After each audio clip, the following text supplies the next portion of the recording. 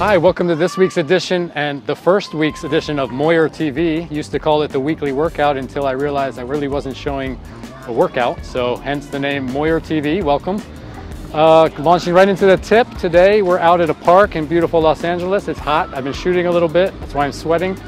And my tip to you, if you want to be in great shape, do different things. Today I'm not in the weight room, I'm not on the treadmill, I'm not going for a run, I'm playing basketball. And Dylan and I are going to go see right now if I still got it, if I can still shoot this thing like I used to. I doubt it, but let's go see. So I'm here with my friend Dylan, Moyer Method. Going to do a drill I used to do many times back in high school, college, even the pros.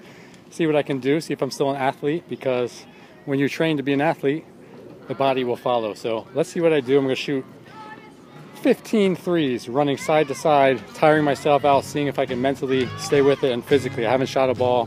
I shoot maybe once or twice a year nowadays, so let's see if I still got it.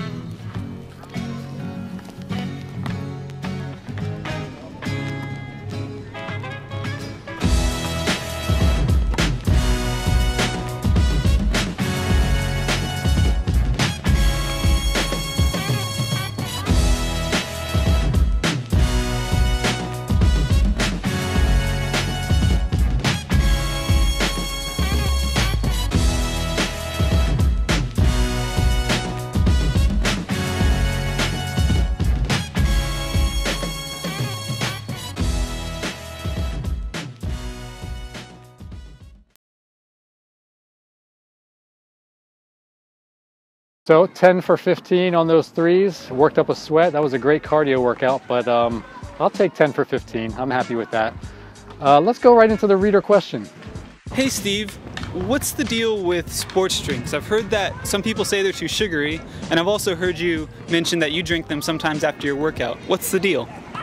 Sports drinks are very high in sugar, but let me be clear on this. Sugar is not the problem. Overconsumption of sugar is the problem. So when you know how to use sugar, it can be really used to your advantage, and a sports drink, when mixed with a very good organic whey protein mixed after your workout within half an hour, is a great thing to have to promote muscle repair, to promote muscle growth. It's a great thing to do. And then about an hour after that, you start eating normal meals. So if you know how to use sugar, it's not your enemy. It's when you don't know how to use it and you just think that all sugar is the enemy and all sugar is bad, that's the problem.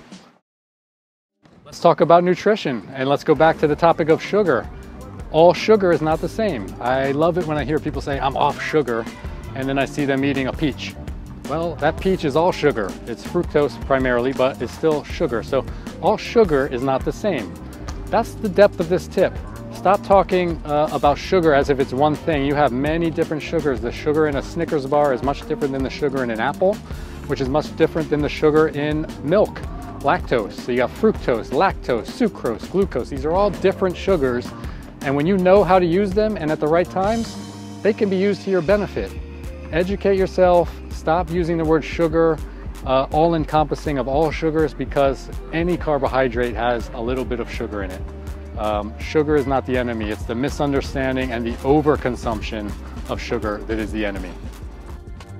So thanks for tuning in to this first episode of MoyerTV. Really appreciate you showing up. What you can expect in the future is kind of what you saw here, but I'm going to be inviting guests on. I'm going to be giving you nutrition tips. I'm going to be giving you insider tips.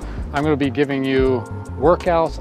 It's all encompassing, but I'm looking forward to having guests talking about fitness, talking about nutrition in a smart, intelligent, easy to understand way, because we all know there's so much information out there. This is going to be my free weekly coaching session to you, so make sure you tune in each week for a lot of valuable insight from someone you can trust, me. I'm going to get back to shooting. It's a beautiful day here in Los Angeles. Take care.